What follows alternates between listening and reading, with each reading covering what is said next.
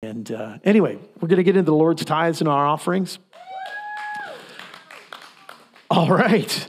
Galatians chapter 6, verse 15, it says, if you want to turn in your Bible, you don't need to, but I'll read it for you. It says, neither circumcision nor uncircumcision means anything. What counts is a new creation. And we're going to get into that a little bit further today. Another scripture to kind of back that up is Hebrews chapter 4, verse 2. For indeed the gospel was preached to us as well as to them. Somebody say them. The other people. They heard the good news as well as we did. But the word which they heard did not profit them. Why? Well, the author tells us, because it was not mixed with faith in those who heard it. God will supply all your needs according to his riches in glory. So our understanding that he is the Lord of all, our understanding that he needs to be first, when we have that understanding and adjust our lifestyle according to that, even with setbacks, trials, trauma, God, we refuse to change our mind. You are good all the time. And you take care of us. You take care of our families. You take care of our country, Lord. You are working all things out for good. And if it's not good, you're still working. But I want you to be working in my life and me when you look down, however God does that, when the eyes of the Lord, it tells us in Scripture, go about the earth looking for faith. He's looking for faith, right? So I don't want to be at home saying, oh, poor me, oh, my poor finger, why me? No, I want to be here lifting up my hands saying, God, I trust you. Why is not even in the equation. I'm just going to leave that and we're going to say, yes, Lord. We're going to say, God, we believe, we want, we ask, we petition. God, do it in your people. Release the glory. Have your way. Amen. So let's make a declaration over our tithes and offerings this morning. You know that you're the prophet of your own destiny. Your your words have power, right? So let's put that up there. Thank you. Here we go. As we receive today's offering, we are believing you for heaven opened, earth invaded, storehouses unlocked, and miracles created. Dreams and visions, angelic visitations, declarations, impartations, and divine manifestations, anointings, giftings, and calls, positions and promotions, provisions and resources to go to the nations, souls and more souls from every generation, saved and set free, carrying kingdom revelation. Thank you, Father, that as I join my value system to yours, you will shower favor, blessing, and increase upon me so that I have more than enough to get and see Jesus get his full reward. Hallelujah. All right. We'll take that up this morning. I'm going to be speaking on, just to put this plug in while we're taking that, I'm going to do a bit of a series on angels, demons, the Nephilim, UFOs, which you know the modern term is UAP. Is it UAP? No. NASA doesn't call them UFOs anymore. Unidentified aerial phenomena. Yeah, they're UAPs. And it's a real thing. I just want to let you know, like, the government in the United States actually had a Congress meeting about it. They claim they have wreckage, and it's actually a private company that has the wreckage. They've had it since the late 40s, early 50s of spacecraft. They claim a couple of spacecraft they think collided. And I'm going to speak on that. I don't know if I'm going to do it on a Wednesday night or series. We're going to get into it a little bit today. Einstein was the first one with his theory of relativity that really kind of, lit up science with his theory of relativity. But Einstein was actually frustrated because he couldn't bring gravitational pull and I believe it was time into his theory. But I'm just going to give you a couple of things to intrigue you. In the 80s, science realized that our universe that we live in has at least 10 dimensions. And there's a name for that. I think they call it a string. So our universe that we live in has 10 dimensions. So what science is saying for terms such as hyperspace, and one of the theologians that I've been studying, listening to, said that if you really want to understand walking in the Spirit, you need to understand hyperspace. So Jesus, when he was crucified and rose from the dead, he didn't send an angel to roll the stone away so that he could get out of the tomb. He sent an angel to roll the stone away so the disciples could see in the empty tomb. He didn't need it. And there's multiple references of Scripture when the disciples were together in the upper room and the doors were locked because of fear of the Jews. The Bible records that Jesus appeared to them. He manifested. Because Jesus, when he was in his glorified body, was now multidimensional. He could step out of one dimension into another. And that is when you have a spiritual experience, when there's a miracle that takes place. What we're doing is we're seeing something in another dimension come and manifest in this dimension. Remember the Tower of Babel in Genesis 11? Do you know that theologians believe that it was actually, it's a zergot, I believe, is what they were building. And they weren't building, as a kid, I was told they were going to build a high tower so you could go up really, really high and try to touch God. That was not the point. They were building a monument that the gods could come down. They were trying to get back to the days of Noah. Because, see, before the flood, the reason why God sent the flood was because man was so wicked. What was happening was the Nephilim, angels, fallen angels, were having sexual relationships with the earthly women and producing this super race. And God sent the flood and wiped it all out. But what they were trying to do, building the Tower of Babel, was to get it back again. They wanted it again. And instead of the gods coming down to do this again, God himself came down and said, enough of this. I'm going to confuse the languages. Why I'm telling you this is we're seeing a very similar thing today. Now, the punishment for the angels that did have sexual relations by taking on some sort of a humanistic form, the punishment for them was everlasting chains and darkness. So the chances of that happening again are slim to none. But they want to alter and mess up your DNA. Do you know why Noah was chosen to go on the ark? He was found righteous before God. But if you study it out in the original language, Noah's line had not been tainted by the Nephilim. It was a pure seed from Adam and Eve, his line. That's why his family, because we are actually descendants of Noah. Does that make sense? Are you intrigued? Anyway, we're going to get into more of that in the coming weeks. Just to give you a little more information, because I think you're going to see a lot more alien stuff when it's really the demonic. These guys are waiting. I'm like, why are they standing there? They're waiting to count the offering. And you guys are waiting to, Lord bless. I'm not on drugs. I'm on Tylenol 2s and just over-the-counter stuff.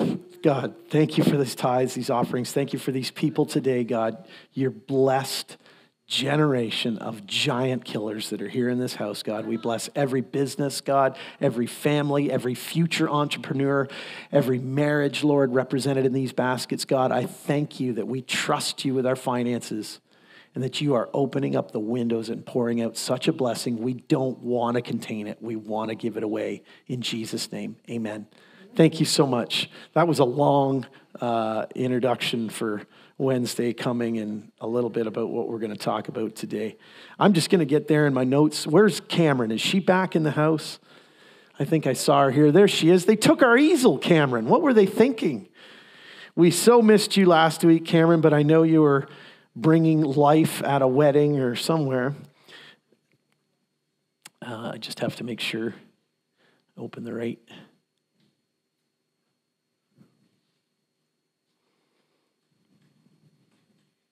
This is it. Okay. So last week, does anybody remember what we wrote on the board? You guys are going to get smart. You're going to start writing it down and you're going to have it ready. And I think I heard it. Your past can't stop you, but your current beliefs can. This week, we're talking about if I'm going to live at a higher level, and if you have a Bible this morning, you can go to 1 Corinthians chapter 3. So if I'm going to live at a higher level,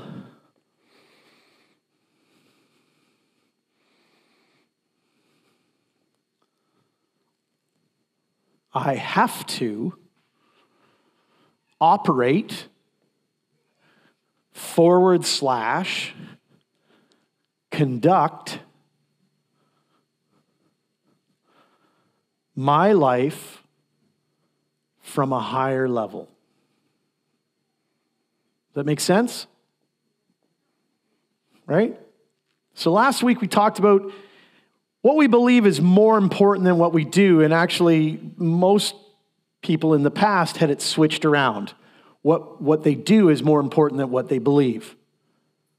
And they live life out of experience. So when they come to a church like this and we're declaring healing and we're declaring scripture and the power of God, and they're like, yeah, I tried all that stuff and it doesn't work. Well, that tells me then that you have an idol of your brain. Meaning you are putting your life experience above the power of the Word of God. So we have to, there's a war going on, a battle of the mind.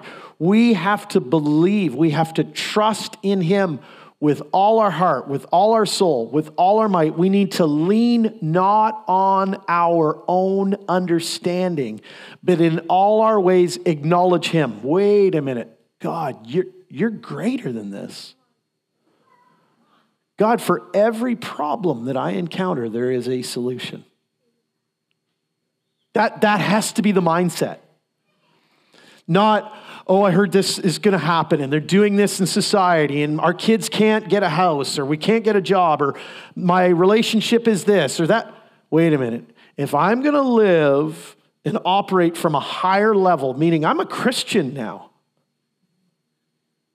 I have access into unlimited favor, knowledge, resource. See, knowledge puffs up, but what we're looking for is revelation, because revelation will empower you. So what do I mean by that? Well, for thousands of years, lots of great Sitka spruce trees were growing, but nowadays we know that, I believe it's Piper Cub airplanes are made out of Sitka spruce.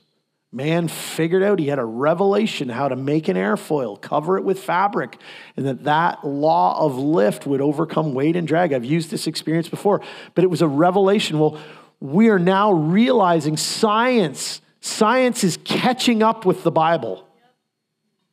Scientists realize the power of vibrations, the power of sound, the power of light therapy.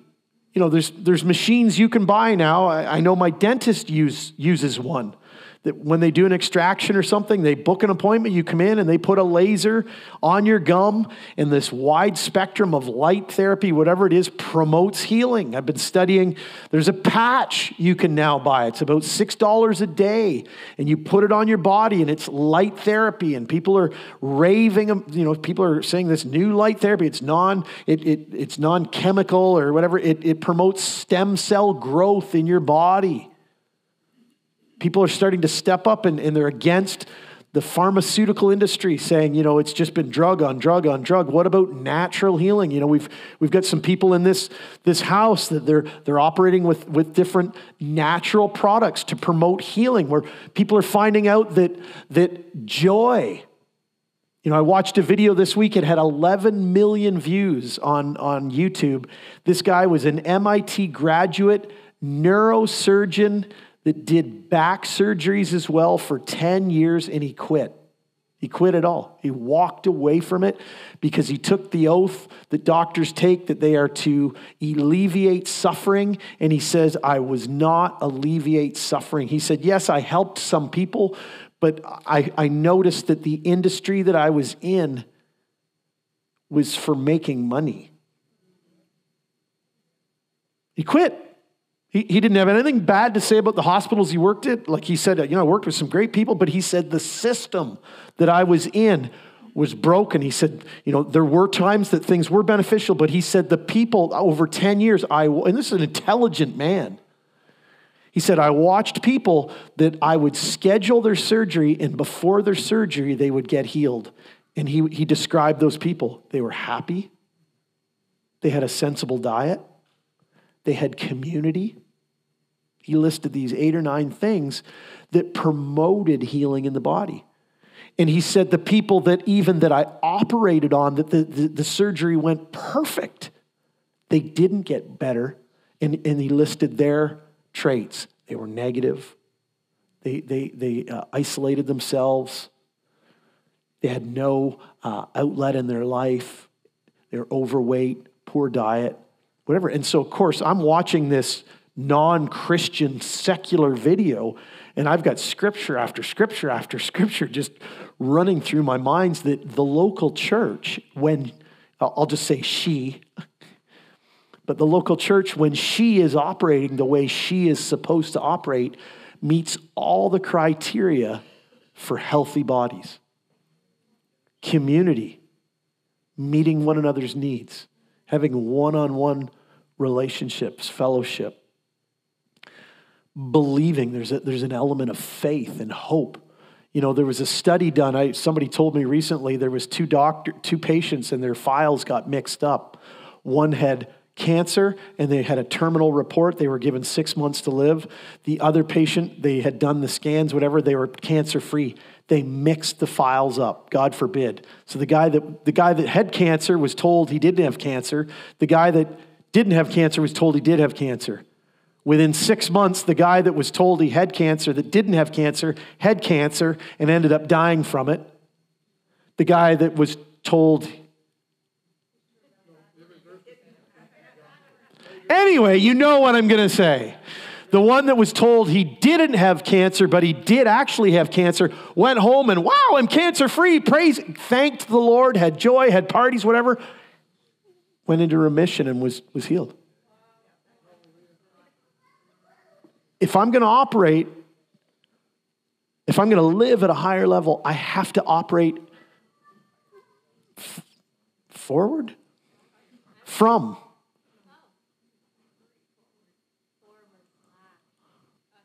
No, that's wrong. If I'm going to live at a higher level, I have to operate / conduct. You did great. You did great. I have to operate or conduct my life from higher levels. So I do have a part to play. Like, que sera doesn't work in the kingdom of God. Okay, I gave my life to Jesus. Where's my miracle? It's like, oh, no, you gave your life to Jesus and you now opened up the reality of your spirit man coming alive. So let's get into today's message.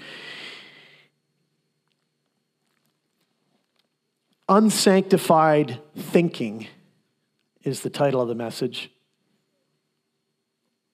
You can have sanctified thinking or unsanctified thinking.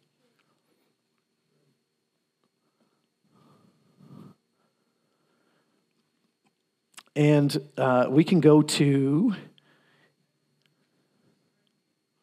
1 Corinthians chapter 3, verse 3.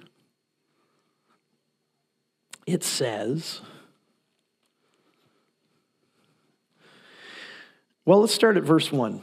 1 Corinthians chapter 3, and I, brethren, could not speak to you as spiritual people, but as carnal, as to babes in Christ. I fed you with milk and not with solid food, for until now you were not able to receive it. And even now you are still not able, for you are still carnal. For where envy, strife, and divisions among you, are you not carnal and behaving like mere men? And I wanted to highlight there that when you and I come into relationship with God, you are not a mere mortal anymore. Indicators that I'm operating out of carnality is that there's envy and strife among us. I want to get into the right message because I'm not. I'm wondering where my notes are. Here we go. Much better. So, the opposite of envy.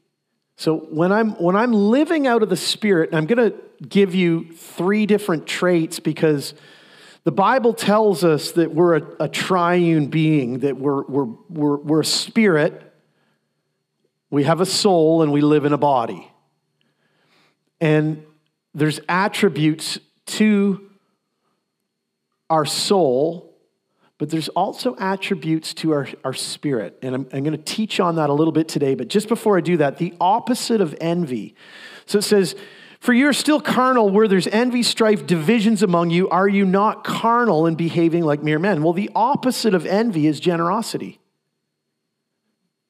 The opposite of envy is contentness, friendliness, goodwill, kindness, love, loving, pleasure, goodwill, satisfaction, respect, sympathy, friendship, sweetness, easiness, affection, charity, warm-heartedness, kindness, forgiveness, regard, generosity of spirit, peace, ease, composure, joy, sanction, delight, advantage, cheer, encouragement, calmness.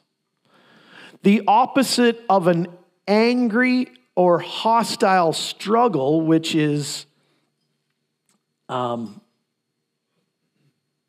strife. The opposite of strife is harmony, peace, accord, agreement, a calmness. So if I'm walking with my spirit, there's a calmness about me. There's a peace about me. There's a generosity about me because I recognize that God will meet all my needs. If something unexpected happens, life happens, I have a choice. Am I going to stay in the Spirit or am I going to slip down into a lower dimension? This is the fight, is that if I'm going to operate out of a higher dimension, I've got to think and realize that the tools available to me are there to get into and stay in that higher, a New Age person would say a higher consciousness. You actually, as a Christian, have a higher consciousness that if God is for me, who can be against me? My God shall supply all my needs according to his riches and glory. Many are the afflictions of the righteous, but the Lord delivers us out of them, or him it says, which is either or. Many are the afflictions of the righteous, but the Lord delivers him out of them all. The Lord wants to deliver you and I out of them. The opposite of division is unification, is fusion, interlocking, coupling, consolation, junction, combination, melding, hookup. That's what the local church is. We're supposed to be working together to such a degree that our root systems are intertwined, so that if somebody tries to pull somebody out of the church or an event, or ultimately the enemy is trying to pull someone out, what it's doing is it's pulling on all the other roots.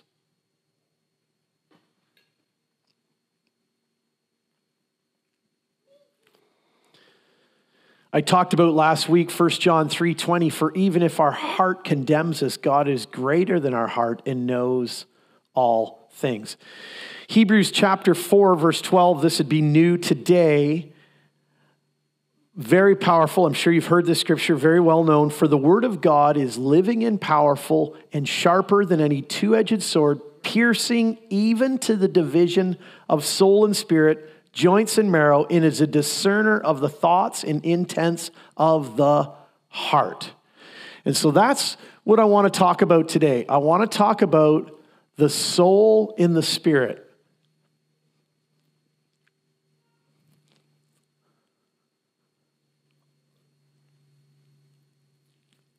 So other than the word of God, according to Hebrews 4:12 there, the soul and the spirit cannot be separate. So if I've done a funeral service, or when I was in funeral service and heard a lot of funerals preached or spoken, the preacher many times would say, you know, the spirit of our dearly beloved has gone on. And then a few lines later, the soul of our loved one is no longer on the earth, has gone on. It's because that word soul and spirit can be interchanged. It cannot be separated. Your soul and your spirit is going to go on. Your body, this earthly body, when it's done its course on earth, will go into the ground and go back to the ground. Earth to earth, ashes to ashes, dust to dust. From dust you came, from dust you return. Your spirit and your soul continue on. Does anybody know the three attributes of the soul? We talk about them all the time. Mind, will, and emotions. Okay, and most of the time when we operate out of our soul, those three things will operate together. My mind, I see something in a store. My willpower starts to, I like that thing. And then my emotions, it's been a rough week, I deserve that. And I go out and buy whatever it is. My mind, will, and my emotions operate together. But the spiritual person that is operating at a higher level, okay? Three things that your spirit man, and this is obviously when you become born again. That's why you need to be born again, because the spirit portion of a human being is deadened to the life of Christ until there is a connection made. It's disconnected. It's not operating at its potential. It's basically being dragged along by its soul. So it's really big deal when you say, I want to connect God with you, or I want to give my life to you. Lord Jesus, I want you to come into my life. Hebrews chapter 3, I believe it's verses 1 and 2, right in the beginning of Hebrews there. Do I have it in my notes? I might. Yes, no, I don't. But trust me, it's there, or look it up. But it talks about Jesus Christ is the great apostle and high priest of our confession. So Jesus, in the Old Testament, the high priest was the one that was able to cast judgment, I guess, on sin, or he was known as the highest. In the New Testament, the apostle, the Bible tells us that in the church is the apostle is first. Well, guess what? Who lives on the inside of you is Jesus Christ. So you have the apostle and high priest on the inside of you. So rather than giving you three words to describe your spirit man, it's easier for me to give you the function of your spirit man. So the first one, if you're taking notes, is when you become born again, when your spirit becomes alive, when Jesus Christ, the great apostle and high priest, comes on the inside of you, your conscience becomes awakened. It's always fun. There's this season that a new believer will go through. It feels like they're saying sorry all the time. I'm really sorry. I thought a bad thought about you. I just wanted to apologize. I remember I went through this season and some of the people close to me actually said, would you just stop? You're actually irritating us. You're apologizing because you stepped on an ant on the sidewalk. Let it go. But there was a hypersensitivity. My conscience comes alive, or your conscience. And it says in Romans chapter 2, verse 15, and it's talking about the Gentiles, and verse 14 tells us it's the Gentiles, who show the work of the law written in their hearts, their conscience also bearing witness, and between themselves their thoughts accusing or excusing them. Your conscience comes alive to a new level, to moral law. And that's a true sign of somebody that's healthy, that's not behaving like a mere man. They don't have a seared conscience. They actually know when they're doing something wrong. Romans chapter 1 tells us the danger of suppressing our conscience. Even little children know when they're doing something because they haven't really been tainted yet by the things of the world. There's an element there. And even the unbeliever, because the DNA of God is on them, there is an element of it. But when you become born again, you are more aware of, wow, I said something there that did not impart grace to the hearer. Because that's what we're called to do. We're called to, when we connect with one another, even if it's a challenge, we're called as believers to live at a higher level. Our job, Ephesians 4 tells us we need to impart grace to the hearer. So you are taking the dunamis, Acts chapter 1, verse 8, you receive power when the Holy Spirit came upon you, right? So if you're going to operate at a higher level, that I have signs and wonders, well, yeah, signs and wonders. Some of those signs and wonders are that I am imparting in every situation that I'm in. I have the ability to impart dunamis, grace, the power of God to do what truth demands to the hearer. Another example scripturally would be in 1 Samuel 24:5, when David, you don't need to turn there, but when David cut the robe of Saul's gown. Remember, David was being hunted by Saul, and David snuck in, and he cut the robe. It says in 1 Samuel 24:5, now it happened afterward that David's heart troubled him because he had cut Saul's robe. So the heart, or the spirit man of David, he had a conscience. He knew he had done something that he shouldn't have done. Number 2, when you become born again in your spirit man, because it's the word of God that is actually able to discern between the soul and the spirit, it will get in between there, but the spirit man is what we're talking about. You're able to spiritually discern things. 1 Corinthians chapter 2, verse 11 says, for what man knows the thing of a man except the spirit of the man which is in him? Even so, no one knows the things of God except the Spirit of God. So you have the ability, and again, the world sometimes operates in this. Twins. One twin will have an inkling that there's something with their twin, and they pick up on the phone and say, what happened? There was a problem, and it was at this time, and whatever. Oh, I felt that. But that is very limited compared to when you and I have a spirit man that has been awakened, and the great apostle and high priest comes and lives on the inside of us. We now can be exactly pinpoint, accurate, where we can have a word of knowledge. We can have something manifest where there's a discernment heightened, like it sounds right, it looks right, but something's not right. And you can sharpen your discernment by reason of use. So if I'm going to live at a higher level, if I'm going to live, then I need to start to operate out of that higher level. I need to take heed. Who is parachuting into my life?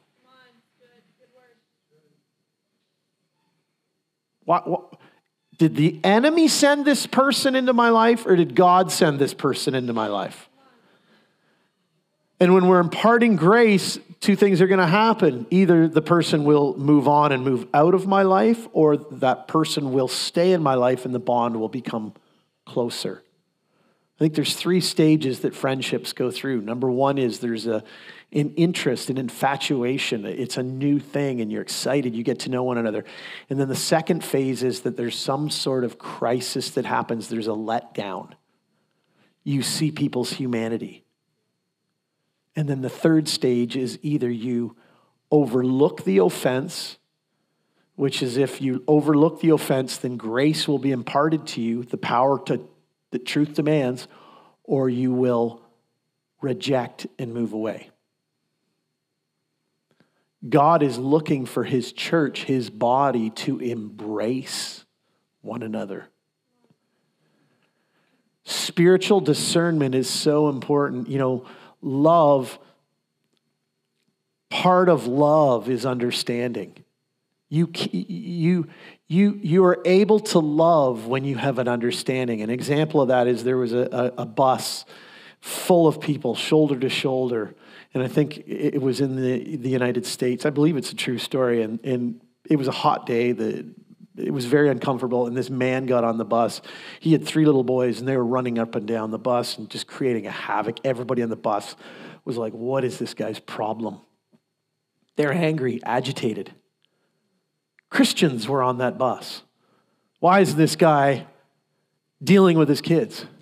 And then somebody finally had enough nerve to go up to him and say, hey, can you get your 3 boys under control? I know looks like their age is 3, 7, and 9, but they're up and down. And the man said, I'm so sorry. We just came from the hospital. My wife just passed away. These boys just lost their mother. Oh. Understanding just came. Guess what happened on that bus? Grace came. Suddenly everybody on the bus wanted to help the father. Got his name, set up a list of, can we come over? Our church has a meal program, whatever. Do you see the difference? If we're going to live at a higher level, why do you have all those marks on your body? Why do you dress that way? Why have you got black all around your eye? Find out. Hey, I'd like to get to know you. I discern that God loves you. I'm a Christian, and I have a conscience that you keep coming into my life. I keep seeing you every time I go to the post office. You're here at the same time. Why is that? Ding, ding, ding, ding, ding, ding, ding. Maybe the Holy Spirit is trying to put you together. But I'm scared of those people. Guess what? Perfect love casts out all fear. Number 3. This is probably the most amazing point of when you and I are operating out of a born-again spirit, that the great apostle and high priest lives on the inside of us. We actually have the ability to fellowship with God. It says in John 4:24, God is spirit, and those who worship him must worship him in spirit and in truth. So somebody that is not born again cannot have fellowship with God. They can have an encounter with God. You and I are called to be a catalyst of that. But there is something about when the dew is still on the roses. He meets me, I'm quoting a song, obviously, right? He meets me in the garden. And when you and I have that quiet place that we pull away and we fellowship with God. And there's something about when you fellowship with God that his grace gets on you. His love gets on you. When we talk about love, there's a list in 1 Corinthians, and theologians tell us that whenever Paul makes a list, I think there's 7 or 8 attributes of love. Paul, in his writing style, obviously unctioned by the Holy Spirit, it's the first and the last point in Paul's list of things are the most important things. So when Paul lists the attributes of love, the very first attribute is love is patient. And do you know what the last one is? Never fails. So theologians would say, because Paul, in his writing style, he'd want to come in with a bang. Woo! Hey, love is patient. That's the most important thing. If I'm a Christian. Oh, great, you're patient then. And the second most, or another one of the most high thing, it never fails. God's calling us to live out of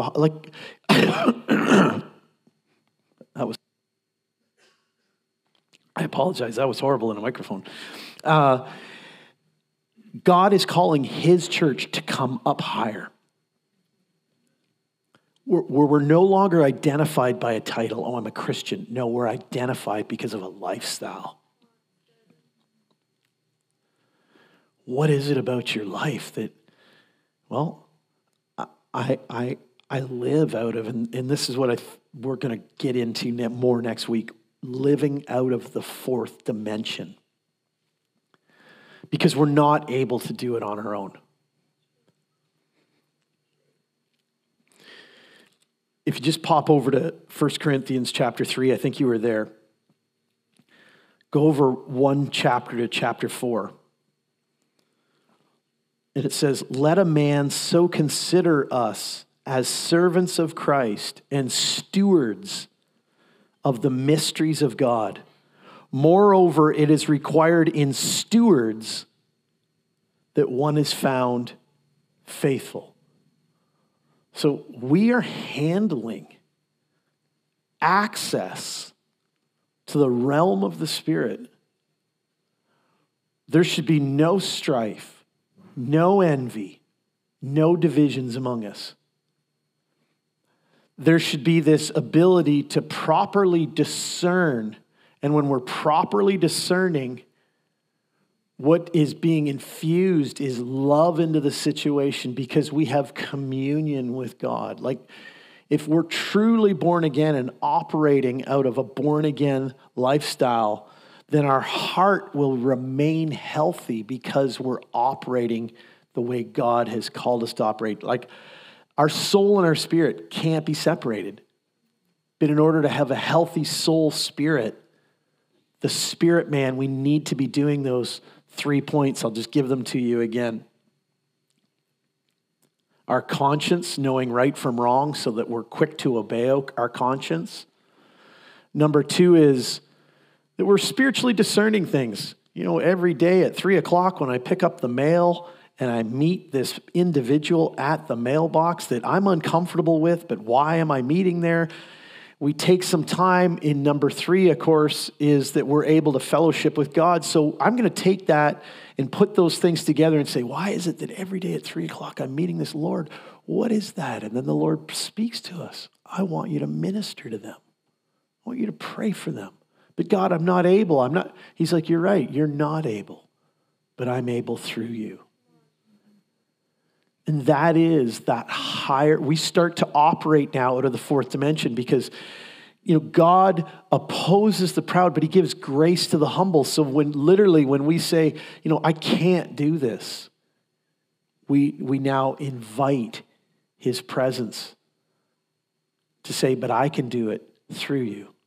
And now suddenly the impossible, we start to do it. It becomes possible.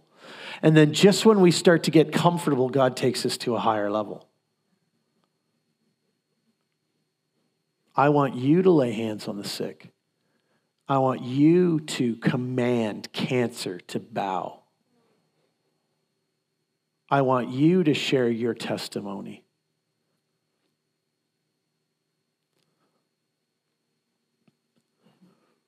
What we are experiencing right now, and I'm going to close with this, is that